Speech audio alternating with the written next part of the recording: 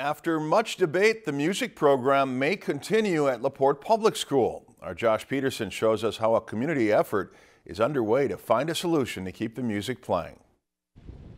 After planning to cut the music program out of its curriculum, the Laporte School District is going to face the music and rescind their original proposal. The community grassroots effort has created a new opportunity in Laporte to keep the music going. We'll be rescinding the resolution. It's a resolution to discontinue the music program and one full-time teaching equivalent.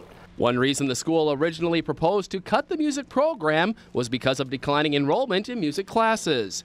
But now with the music program likely to stay in place, the school board will turn to the community for input. Community members have been meeting, and what the message they've been given to us is they want an opportunity to work with the school and the board to come up with a music program that can be successful for Laporte. Community members say one of the reasons they wanted to keep the music going was because of music teacher Louise Bass and the positive impact she left on so many students. So many parents are grateful for her, the alumni love her, and the community just loves her in general.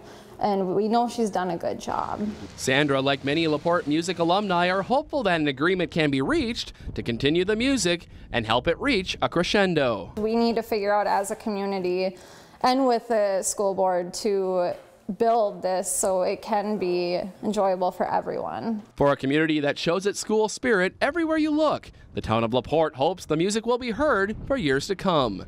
In Laporte, Josh Peterson, Lakeland News. The Laporte School Board will meet Tuesday to rescind its original proposal and begin revamping its music program. If you enjoyed this segment of Lakeland News, please consider making a tax-deductible contribution to Lakeland PBS.